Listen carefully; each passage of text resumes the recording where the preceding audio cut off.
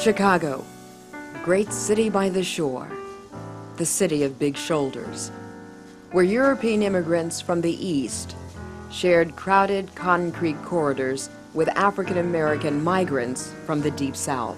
They came from places like Mississippi, Alabama, Arkansas, Louisiana, and Tennessee, to a new promised land. They headed to Chicago, a land full of contrasts and contradictions, of penalties and promises, of tragedies and togetherness. They escaped hopelessness, buoyed by the hope that once they arrived in this thriving industrial urban mecca, they would begin new lives for themselves and their loved ones. Once they arrived in the Windy City, they began heading west. Everywhere you could see was family, family, family.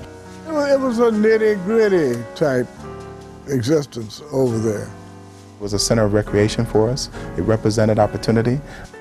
The richness of the culture, that Southern culture, is embedded here on the west side. Everybody was like built-in babysitters. You turned to your neighbors for everything. You learned to protect your neighbor.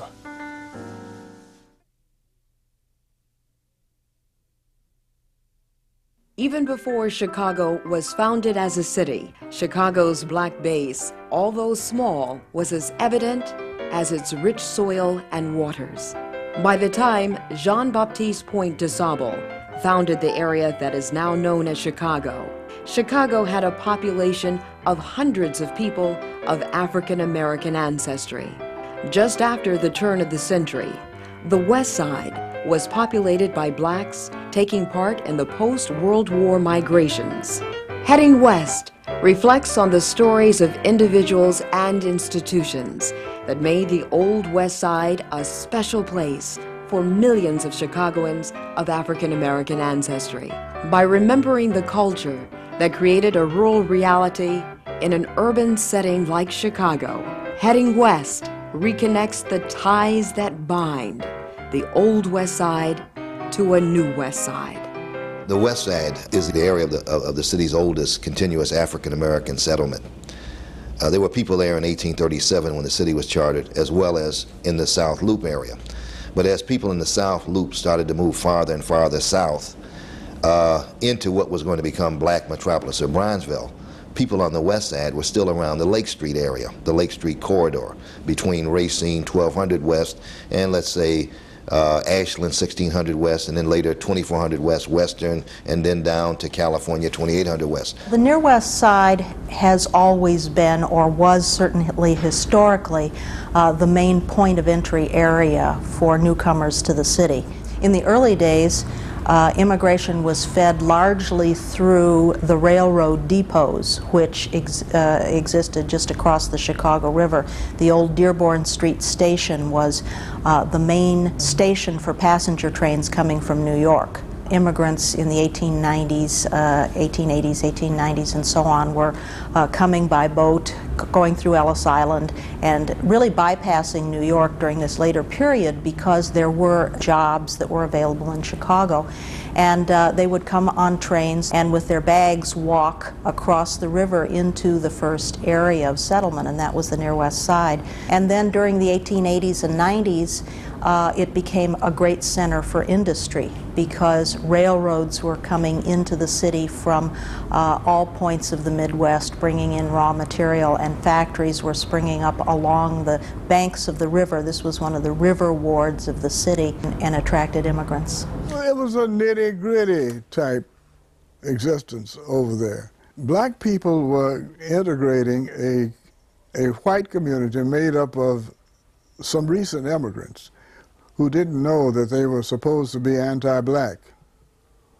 I've seen pictures of black people being invited to Italian weddings before the Italians became indoctrinated.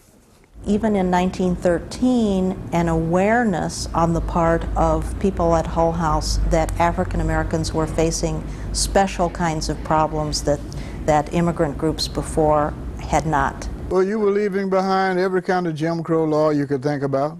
My grandparents came here in 1919 from North Carolina. My grandfather came here because the church next door to where they lived, 2006 Washington, called him to be the pastor of that church, and that's the reason they came.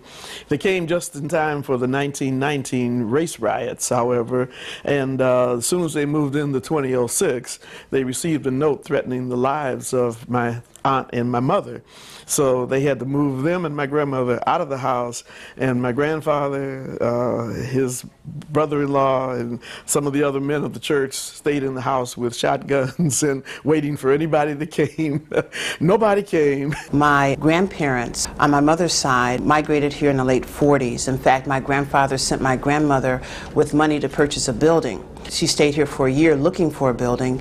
They're from Mississippi and Tennessee, and she had a hard time finding a building because she was an African-American woman in the late 40s. And so she was able to work with a Jewish lawyer, and she became very fond of Jewish people as a result of this, she used to tell me. And they were able to secure a building at 16th and Holman. But unfortunately, there was a lot of racism.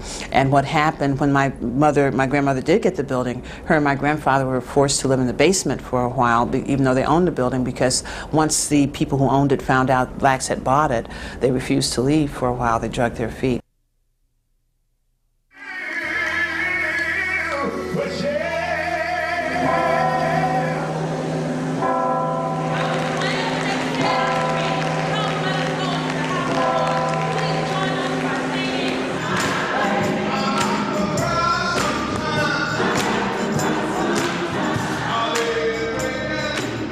From the very beginning of the Black West Side experience, the church provided sanctuary and social structure for its growing community. The first church was Providence, now known as Original Providence. It was founded in 1863 in the area around Union Park, and it was followed within 9 years by St. Stephen AME. So those are the mother churches of those two denominations. Friendship Baptist was formed in 1897. Greater Union followed about 10 years later, and the Metropolitan Missionary Baptist Church was on the scene by the 1920s. The churches got their start back in the 1860s, 1870s to meet the special needs of African Americans. And the interesting thing about Providence Baptist, now Original Providence, is that that church was formed out of a white church, an integrated church. There was something missing in church services, in the spirit of the church, and a small body of people, African Americans, moved out, cooperated with the white congregation that they had left for years until they got a minister over at Providence. But then when they struck out, what they did was they had a spirit that they hadn't found before in their church. And they had sermons that seemed to be more relevant to their lives, a special emphasis on Scripture. And that church hit the ground and has been going now for 130 years. The family was fortunate enough to establish 5 churches on the west side. The earliest one was started by my grandparents, Della Hudson and William Hudson. And there was at 1134 South Francisco, New Mount Zion Missionary Baptist Church. And I had a lot of memories there. Just like Hebrew children crossing over the Jordan River to the Promised Land, the newly arrived migrants crossed the Chicago River and found in the black churches, both big and small, a means to establish a community within a community. You have people in the churches that are from all fields, all backgrounds, and if you're out of a job, somebody in the church knows, where there's somebody hiring and can help you. The church is the focal point of a lot of activities. All of the negative things that you hear probably are correct about the West Side, but then again, with an emphasis on the negative, you never get around to the positive. And there are tremendous things being done, great things being done by ordinary citizens over West. The church was a spiritual and material magnet for the newly arrived migrants. It was the one institution that made their unfamiliar surroundings seem familiar. Their services were similar to what people knew in the South, and I guess that's another reason for coming to the church. So some of our biggest churches really grew during those times. And there are a lot of reasons why the church was a center of attraction for people, for black people. The church was a place of not only spirituality, but it was a place of making contact for things like jobs, things like early education, early childhood education. It was not called that then, but it existed. It was a place to have a good time in the spiritual sense. It was the foundation of the life of the people there. The average church on the west side has not only a ministry for those that can come out on Sunday, but will have a prison ministry, will look after the poor. Many churches have legal clinics. Many will supplement educational training that kids have during the day with after-church, after-school activities.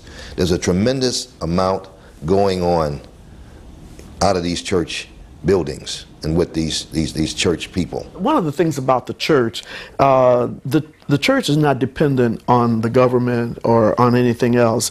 They're very independent. The pastors can be independent because their living doesn't come from the government or some business or something like that. So if they want to speak out on something, it is difficult to reach them financially to close them down. Now there may be ways, but generally the independence of the pastors of those churches has played a big part, I would say, in the effect of the church. Being the oldest established social institution, the church was where these formerly rural people began to learn the nuances of urban living. The church was the center of social and spiritual life. The church was the center of social life and the efforts of the people. What the church sanctions and supports is of the first importance, and what it fails to support and sanction is more apt to fail.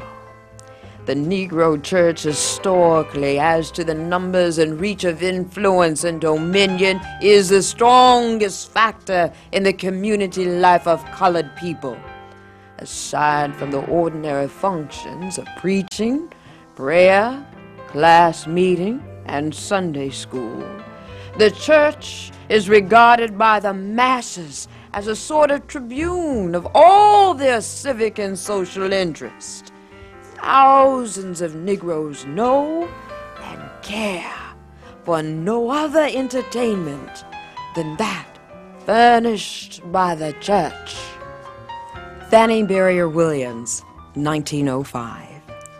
Given the migration patterns of West Side blacks moving into neighborhoods once occupied by Jewish and European immigrants, blacks were able to move into beautiful church structures that used to be the home of white worshipers. And then as the black community moved further west, of course, the churches did too, and they bought the churches that were already there. The church that my grandfather was called to at that time was St. Paul Presbyterian. They eventually sold that church to St. Stephen's AME, and so that's where they are now, and have been there ever since, I think in 1926, something like that. Presbyterians, Congregationalists, Christian Scientists, the Jews built churches in Lawndale. We do have new churches now. Probably one of the most impressive structures is the Friendship Baptist structure at Laramie and Jackson. It's built architecturally to resemble an African house. Most of the other churches, of course, have taken up space in the churches of other denominations or other religions. The interesting thing, though, the major point here is that when African Americans move into an edifice, they bring the spirit of the African American interpretation of Christianity in with them. So they take over the buildings and make them into churches. Even for West Siders who didn't attend church, their Southern sensibility of stressing the importance of family created a caring community. As far as camaraderie and closeness was concerned, if the people didn't have anything to eat, everybody shared whatever they had. If you had a pound of beans, everybody in the neighborhood ate beans. Whatever you had, you shared it with them. And we had problems, say like people were being put out of their homes. At that time, the landlord could set you out on the street for non-payment of rent, and the rent was $15. And They even had, where they had people set out on the street, whole families, children, everybody. And they would nickel and dime up and maybe get $15 and pay the landlord, and then everybody in the neighborhood would move the family right back in the same place they just got put out of. I developed such a tremendous relationship with my sisters with whom I stayed. They lived in the same apartment building until I could get a job. Here they were really taking me in. I mean, I didn't have to really worry about having a place to stay or a place to live with no money. I didn't have to worry about eating because they were both great cooks and they both had young children and families and husbands that they cooked for. And naturally, if they ate, I ate. and it was such a feeling. But then I had friends who came who didn't have relatives who were that close and would stay with friends. My pastor tells the story of coming to Chicago, and he claimed that he basically walked and he was looking for a fella, and he didn't know where he was going, and he was just looking for a fella he had known called Snook, and that he met somebody on the street and asked them if they knew Snook, and it turned out that they did, and they took him to where this fellow was, and therefore he had a place to stay. We didn't know what poor was. We were a happy, cohesive family, and you know, the mother and the father was there, and you know, we sat down to dinner, and those were some of the traits that were carried over from the South. And if you had a problem, or if your person died, everybody would nickel and dime up and see to it that you were buried in cooperation with the local undertakers. Half the time they weren't hardly paid for their services, but it was a community effort. It was something that everybody was, you know, quite proud of, that we all hung together.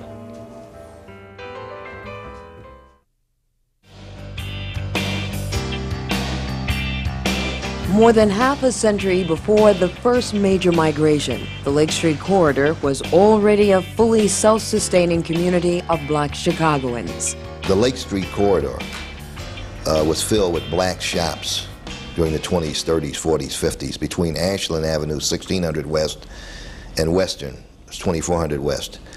One of the interesting things that a lot of West Siders don't remember or don't know is that there was even a black bank branch on Lake Street before, well, during World War I. There was a South Side branch called the Hunter Brothers Bank, that had a branch over on Lake for a short period. But during the 20s, 30s, 40s, and 50s, there were black shopkeepers that had grocery stores, record shops, lounges, clothing stores, undertaking establishments, etc. Businesses of all different types, and it was a sort of, you know, really a small self-contained city. I was also known as the bicycle king in the 30s and early 40s. The people would rent the bicycles for 25 cents an hour, and we would, you know, have the bicycles at the 3 different stations. One time we had as many as 75 to 100 bicycles spread out over the 3 different stations, and we would take their name and address and their money. I had 3 record shops. I had the, you know, the record player, and so it was fixed so that people could hear the records being played on the speaker outside. And that was a great help as far as sales were concerned, because if people passing by and they hear something that they like, they'd come in. The Lake Street Corridor thrived until the Depression, and a city-initiated push to industrialize a large area adjacent to Lake Street. The hub of West Side activities for years was always on either side of Lake Street. And that community was devastated in the late 40s by the city's plans to build an industrial corridor north of Lake. And then in the 1950s and 60s, public housing south of Lake. That's how the Henry Horner homes were built. They moved on the other side of Washington Boulevard. The factory redevelopment area that they took was from Lake Street north to the railroad tracks, and from Damon Avenue out to California. Once they came in and took all of the property, then you didn't have any choice, because the bulldozers followed right along behind the financial transactions. The factory redevelopment and the Depression also greatly curbed migration. But the end of the Second World War brought on the second wave. The new black West Siders were taking advantage of the plentiful, good-paying jobs in the factories like International Harvester, Sears, and the stockyards. These were jobs that required more brawn than brain and were economic enticement for uprooting rural roots. The West Side, as you know it, was the home to Sears, Roebuck and Company. It's the place where their catalog operation was born. International Harvester was the place where all large farming equipment was made. McCormick Reaper Factory, it was the home of Western Electric, which made all of the telephones for everybody in the country. It was the home to Sunbeam. It was home to Westinghouse, Continental Can, just a bevy of really large manufacturers. The West Side has worked in heavy and light manufacturing for years. People could trade jobs week to week if they didn't like working for one factory owner. And this was meaningful, very meaningful in the lives of West Siders. People could work and take care of themselves. And there were a lot of jobs on the West Side. You had the manufacturing plants. You had what you might call a garment center. Many people worked, and that was around the Maxwell Street area. You had ice cream factories. You had various kinds of work that ordinary people, people without a good deal of skills, education, could obtain and make a good living. In my days when I was growing up, on just north of Lake Street, Walnut, Fulton, you had all kind of businesses, so that many of our people were hired by these businesses. They could walk to work. My sister-in-law worked at Ashland and Lake Street, and she retired from there. And I mean, she could walk there from her home. Old West Siders and new West Siders found themselves migrating farther west into areas like Douglas Park, Lawndale, Garfield Park, Westtown, and Austin. Housing opened up, and I remember the first move in my family was to Lawndale, to Douglas Park area, and 1947 my mother and father moved out there. They bought a home there for 3-flat building for $9,000. Because of segregation, it was usually pretty crowded. I can remember in my parents' home, one of those apartments was broken up into 3 parts. That was 3 different families they rented to.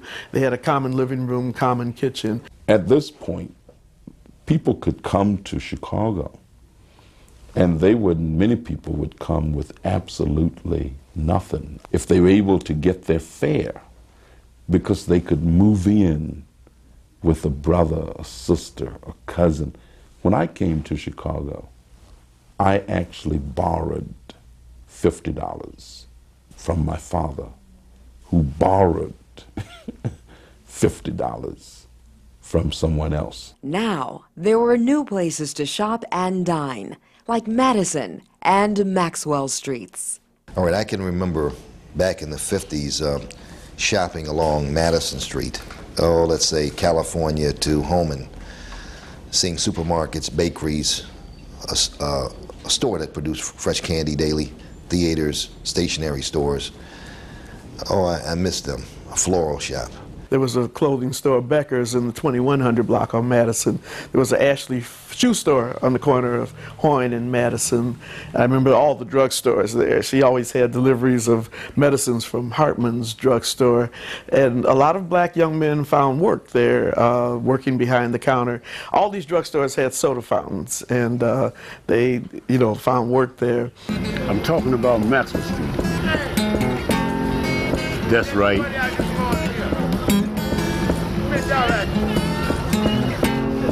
A place of many lives and many trees. I mean, we look forward to the weekends when my dad would take us to Maxwell Street. We had the sideshows. Sometime we would go to the bakery. Sometime we would go with him to watch him kill the chickens that were then thrown into this big barrel of hot water and then cleaned. So it was a lot of fun memories. And I remember as a youngster attending Marshall High School, going down to Maxwell Street to shop for clothing. And I remember the tailors and the bargaining and the hot dogs and the Polish sausages. Quite a vibrant place.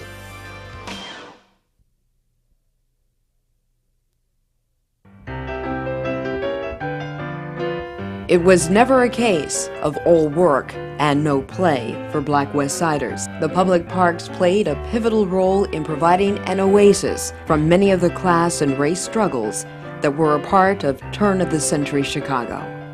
Most African Americans in Chicago had little access to any kind of recreational facilities.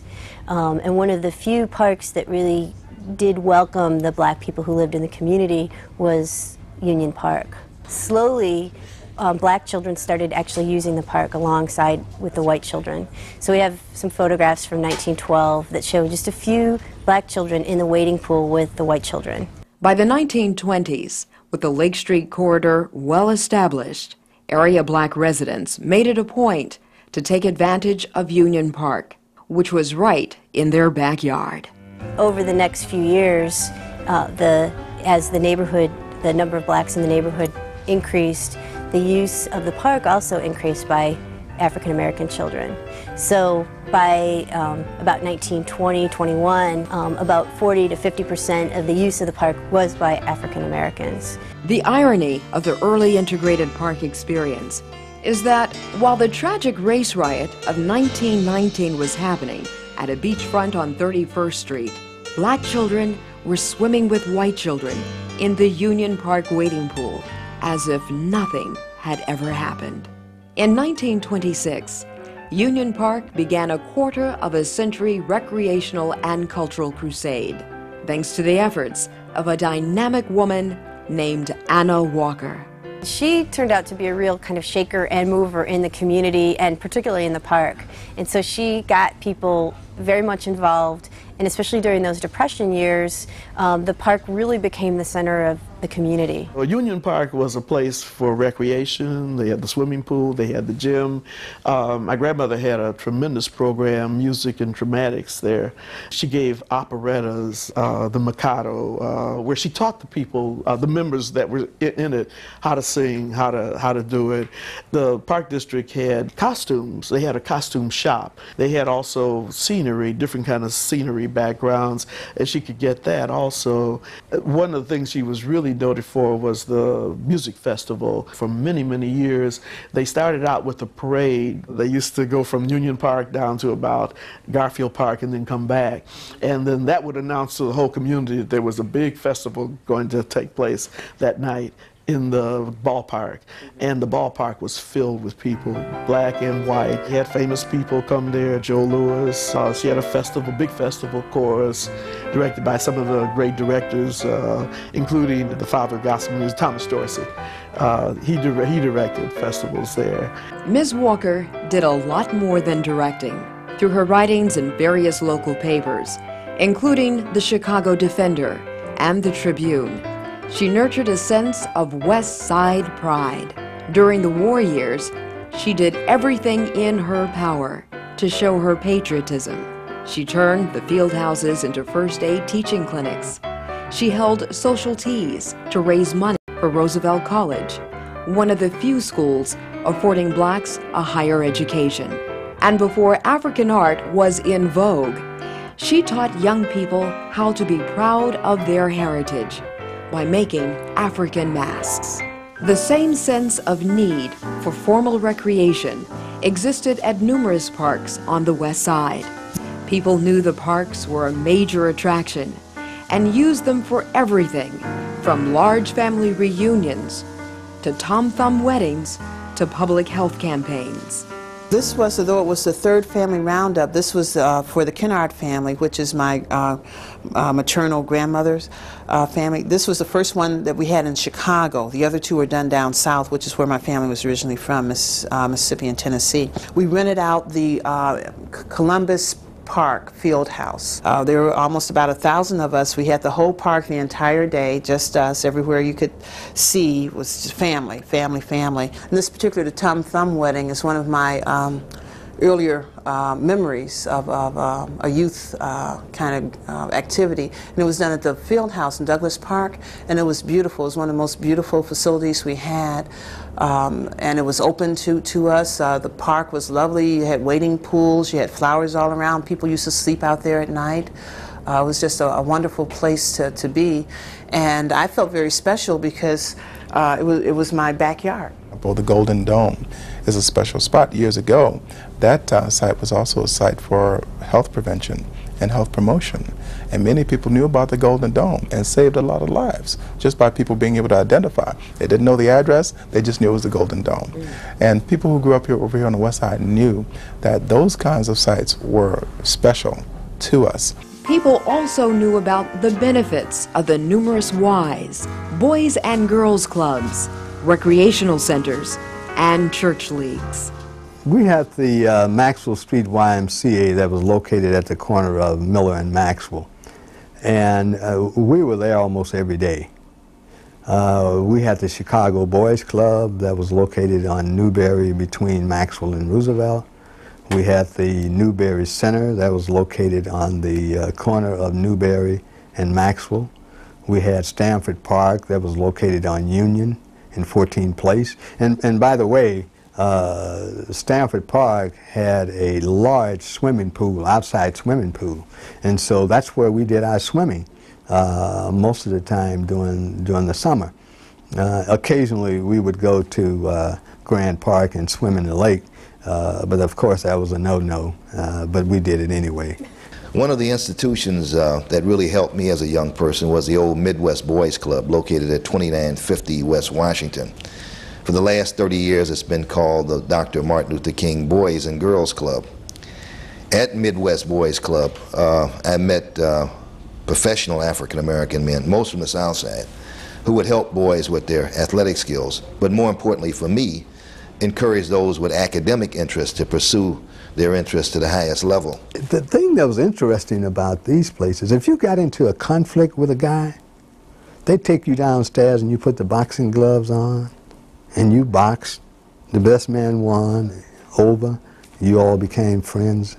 You know, that friendship, you know, was put together again. So the hostilities were not there. We usually settled them right away. There was, first of all, the Off the Street Club, which was Warner Saunders was involved with back then on Sacramento and Jackson, right around that location where we would play after school. And then there was Marillac House, which all of us came through. It was an outdoor concrete slab where you got your indoctrination. I mean, they would put you on your back and you had to get up. That's where we played crane. And then there was the Boys Club on Washington, where we would come back after we were in college. We would come back and play in the summer tournaments, and that was like coming back home. Henry Horner was always special for practically every African-American youth growing up. It was a center of recreation for us. It represented opportunity. It's the first time I learned how to play a drum or to blow a horn. Learned how to fine-tune my basketball skills a little bit more. And it was great. I mean, it was all that opportunity. Now, when you go back historically, though, a lot of the old-timers will talk about the Wendell Phillips Settlement House down at Walnut and Damon. It's no longer there. And they talk about what was happening there 70, 80 years ago. But the prime mover in terms of social life and recreation, the place that kept kids active and off the streets was the church. And people will talk about church leagues back in the 30s and 40s, intramural sports that had West and South Siders playing baseball and basketball and what have you. The church has been the main mover and still remains very active. Another league that kept players and crowds very active were the high school basketball leagues.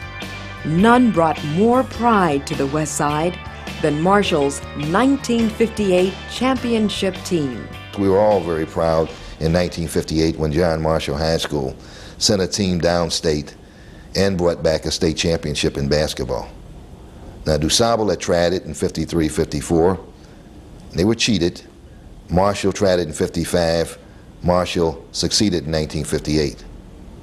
So that was we had a great sense of pride. When we got on the floor, when we started playing basketball, it was a lot of fun. It was just going up and down the court, and that I knew I could do, and we were all on the same page. And that year, every place we went, crowds came out because everybody on our team could dunk the ball. So we would start this line where, you know, we were doing two-handed dunks, and you know, we were doing it better than the pros. So performing before full houses, packed houses, and winning. I mean, we won, so a lot of fun memories. While much was going on for the youth, adult Westsiders were not left out of the mix. While jazz was king on the South Side, it was the sound of the down-home blues that filled many a night spot along Lake and Madison. The main hot spots were the Club Playtime, which was located about in the 2200 block on Lake Street, and also Martin's Corner, owned by Jim Martin. You had Big Jim Martin, who had he was a kind of the political boss. He was a numbers man. He had the big numbers business on the West Side, and he had a very interesting tavern, we called them in those days, and they had good music. And those of us from the South Side would go to Martin's Corner, 1900 West Lake Street, and many celebrities like Joe Louis and the boxer Sugar Ray, and the people in that sports area would go to Big Jim Martin's because there was always something good, jazz and blues, and of course good fellowship. We had clubs like the Oasis, Jazzville, the Twin Doors, the Triple Z. That was a group of West Siders. Every year they gave what they call the Tigers Ball. And anybody that was anybody on the West Side attended the Tigers Ball. And so that meant, you know, getting your best garms together, which in most instances, me and my buddies would have a new outfit from head to toe. You couldn't wear something that you had already worn and be in the know. I mean, so that's what we do. We would attend those affairs, and then you'd see generations of folk from that area. I mean, some of the folks might be in their 60s or 70s, but they were from the West Side, and see, so you had that camaraderie there. You know, it was a lot of fun.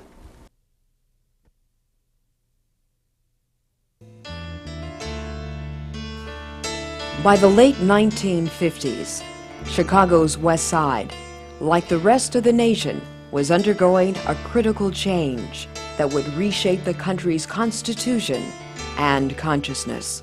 Over the last 30 years, the West Side has had its share of problems, primarily due to economic dislocation that was global in scope. The jobs just disappeared. Then there was the rioting of the 60s. And something happened in the 1950s that's significant. There was a tremendous exodus from Douglas Park and from the Lake Street corridor area of families that had been on the West Side for many, many years. I like to refer to it as a brain drain, but I don't want to offend anybody who's still left on the west side, such as myself. But there was a brain drain, a leadership drain, tremendous, as people could move far south into Park Manor, into Chatham. They could move west into the suburb of Maywood. That hurt us. There were many like myself who had grown up on the west side, who were wedded to it and passionate about it, but who ended up moving. There was a brain drain. And so you had the next generation, which would have been mine, and the one closely behind me, that would have brought the skills and talents and energies that we had learned from being in the North, the first generation born North. We took them and traveled elsewhere. Another thing that traveled elsewhere were the plentiful jobs that created a stable community. This used to be the international headquarters for Sears, Roebuck and Company. And a great deal of what happened to urban America happened with Sears, Roebuck. That is, they moved out of the inner city.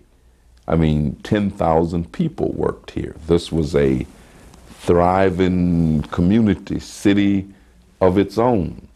The west side of Chicago, the greater west side of Chicago, as we know it, lost 120,000 manufacturing jobs over a 30-year period. Not only did Sears leave, but International Harvester left, Western Electric left, Motorola left, Zenith left, Hot Point left, Allied Radio. I mean, you can just name them and name them on. What started out being a very life-giving, fulfilling kind of community kind of gave way to a gang atmosphere. Simultaneous with the creation and establishment and the operation of these gangs and the gang element, you begin to see a deterioration of the housing, slowly but surely. Families that I grew up with began to move away. Civil rights and black power clashed. As the Black Panthers preached black consciousness, Dr. Martin Luther King Jr. preached racial reconciliation and jobs. It was a shot in the arm for West Side activists and West Side residents. Dr. King would go to Edna's a lot and have lunch, and people would just kind of flock in to hear him. Here he is with his wife, being seen looking out the window of a West Side property. It had to have an impact. So I had the privilege of listening to Dr. Martin Luther King as a teenager, 2 early teens. He was brought to Chicago by the Lawndale People's Planning and Action Council in the 60s, and he spoke at several churches on the west side. This is when they were organizing the garbage men and also the construction trade protests and that kind of thing to get more access for African Americans, at that time males. He inspired me because about 3 or 4 years later I became an activist myself, working again with Lawndale People's Planning and Action Council. They went on to become the founders of Pyramid West and also the Community Bank of Lawndale, and became responsible for most of the rehab housing up and down Douglas Boulevard, which is beautiful. What was not beautiful was seeing the West Side go up in flames, caused by violent riots following the assassination of Dr. Martin Luther King Jr. When I left high school, I went to Northwestern. After Northwestern, when I came back, I was in a National Guard. And lo and behold, after the King riots in '68, I'm patrolling the west side of Chicago with an M1. And I'm seeing the same area that I grew up in burn. And people coming up to me, I was a platoon sergeant, and knowing who I was. And I would, have to tell them to hold their distance, because you can't congregate in more than 3. If you do, we have to arrest you. And we had live ammunition. It went from going to Little Jacks and being fed to seeing that community burn. And it was devastating. It was truly devastating. And again, most of the National Guardsmen who I was in charge of were white. They had no connection with that community whatsoever. I can remember some of the actual riots, and I can recall the glee on people's faces as they were participating. I mean, I remember being in the car with a friend of mine who came from a very middle-class family. As a matter of fact, school is named after his father. We're driving down the street, and I say to him, look, you're running the lights and stuff. You gotta, I said, you know, jokingly, I said, the police are going, he said, today we're all the police. The next thing I knew, he had driven his car into an A&P store and had gotten out and started throwing cartons of cigarettes and things into the car. And I'm saying, why are you doing this? You don't need any cigarettes. You can buy cigarettes if you want them. I mean, you got a job. So I stepped to the side, you know. Hey, I don't want to be embarrassed here with this guy getting these cigarettes. I mean, I'm a young school teacher and stuff, you know what I mean?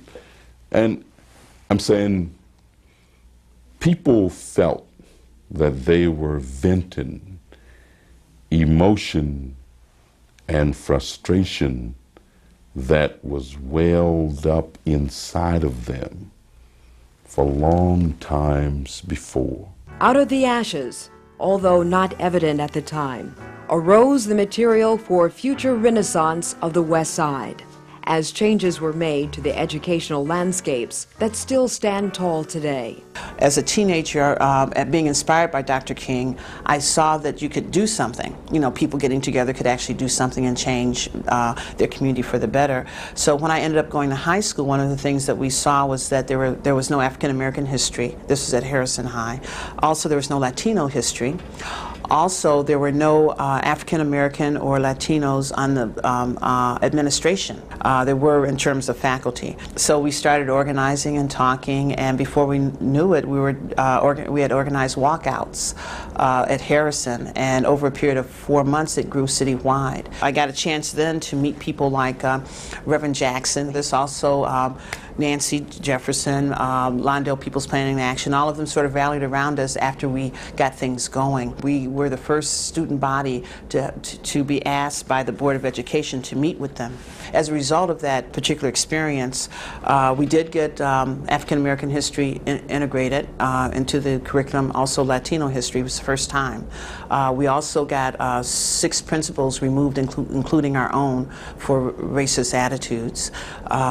We also got what now is the local advisory councils to the school board. We got the first semblance of that by getting PTAs to hold meetings in the evenings. They only held them at that time in the afternoons, which meant most of our parents couldn't come because they were working. So that was the beginning of that structure back then. As changes were made at the Chicago public schools, educator Marva Collins reshaped elementary education with her West Side Preparatory Academy. At the collegiate level, West Siders demanded a school of their own and got one in Malcolm X College. There's something special about Malcolm X College because its very inception came from the empowerment of the West Side of Chicago, of the students who were a part of the movement for an institution for us, by us, which reflected the very values of Malcolm El Hajj Malik El Shabazz. This community demanded this institution, from the name of the institution to the way it is constructed, to the artwork that you find reflecting the culture of black people, to the fact that the community continues to embrace this institution. We are celebrating our 30th year. 30 years as Malcolm X College, and many people thought it wouldn't last. We are here, we've been here for 30, and we'll be here for 30 more.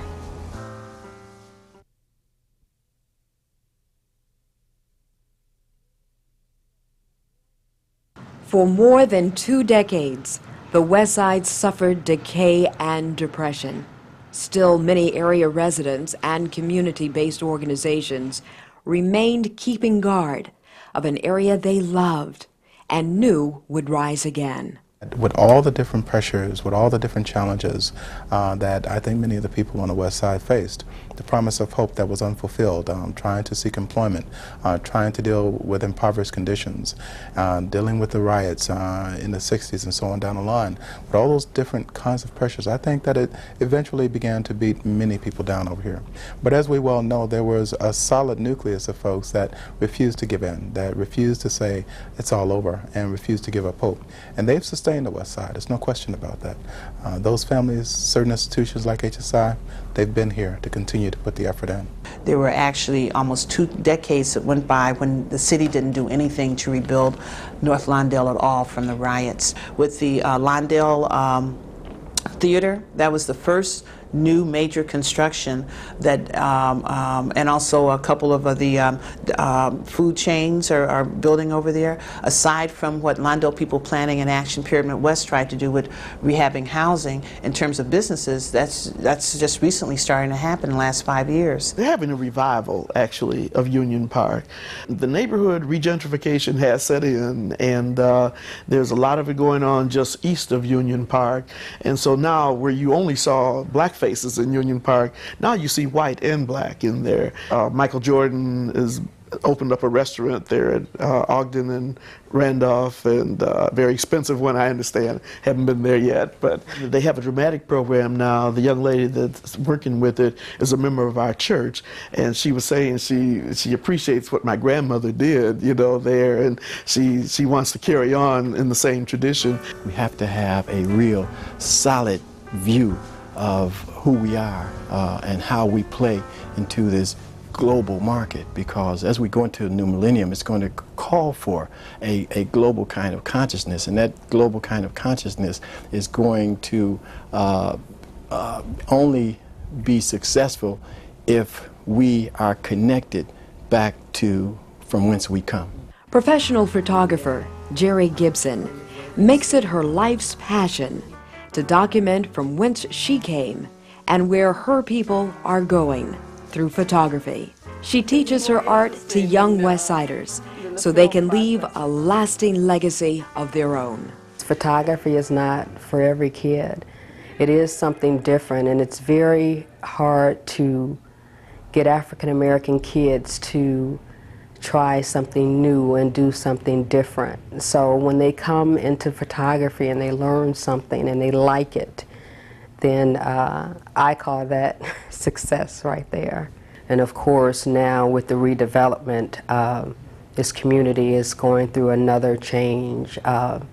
And you know, I might add that has been another objective of this photography program with the kids, is to capture this community, their lives before the change takes place. The program Exodus to Excellence that I dreamed of years ago, I took this idea into the legislature, and it's a $10 million vision to revitalize the West Side. And the hope is that we revitalize the West Side by investing in our children, by investing in their basic moral values, by giving them some direction relative to opportunities for employment, and preparing them with the kind of work ethic that our foreparents brought with them from the South. Our parents taught us about work ethics because they experienced it,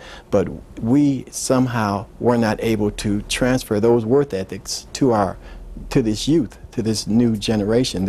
Exodus to Excellence Rites of Passage is a socialization process of helping young people ages 12 to 19 develop leadership skills that will prepare them for adult responsibilities. We take the position that our children can indeed learn, and with the proper nurturing and with a value system and the proper direction from adult role models, they can overcome many of the hurdles that we know exist in our community today. We are a part of the concept of tourism and West Side preservation of historic sites. We have field trips to community events here on the West Side. We want them to not only know about schools such as Malcolm X College, which we want many of them to enroll and go on to higher education. But we also want them to know about cultural activities. There are bookstores, there are community organizations, there are youth centers, there are many religious and social and business enterprises and other entrepreneurial projects that exist on the West Side. Like a newly discovered gold mine, the West Side is ripe for redevelopment and rebirth, but with special considerations. The key there is to make sure that there's an opportunity for folks who have been there lifelong residents, an opportunity to partake in the new West Side, to be able to, in fact, have an opportunity to purchase affordable housing. We see the home and square developments going up. There's a lot of housing development going on the West Side. Practically every vacant lot on the West Side of Chicago is being targeted for some type of housing or industrial development, and that's very, very exciting. We just heard recently that Central City Productions is about to build a $100 million TV studio over here on the West Side in North Lawndale community on a former dump site. If we built this studio just in downtown, it still might be difficult for blacks to come into that environment. We might get caught up, the people who might get caught up, but see, when they go to the West Side in Roosevelt and Cosner, there will be no question of where they are and what they should be doing in that community. Don has had this dream for quite some time, that he really wanted to anchor right back in the community where he grew up, community that has been a part of him, community that he has been a part of. I see, well, the churches, revitalization of the park, newcomers coming in, which I think will vitalize the community. Newcomers are welcome into the community, and because all these vacant lots, you know, they need homes on them. But what we don't want is to make it black removal. And what will happen is that you're not removed, just said you're black so you get out, but taxes go up. And if a lot of people are retired, owning their homes, you know, have owned them for years and years, and if taxes go too high, you know, they won't be able to stay in them. And so they end up having to move. When looking at the black history of Chicago's West Side, it must be viewed in its entirety. The great achievements and failures of the past can only pave the way for greater gains in the future. If we deal with the history of Chicago, we cannot deal with it accurately unless we deal with the behavior, with the lifestyle, with the culture of the black community. Everyone likes to remember what their roots are. This is part of our way of remembering what our roots are, even though it might be just a little portion of the history of the city of Chicago, but we want to let them know that at one time that the West Side was there, and we want everybody to know it.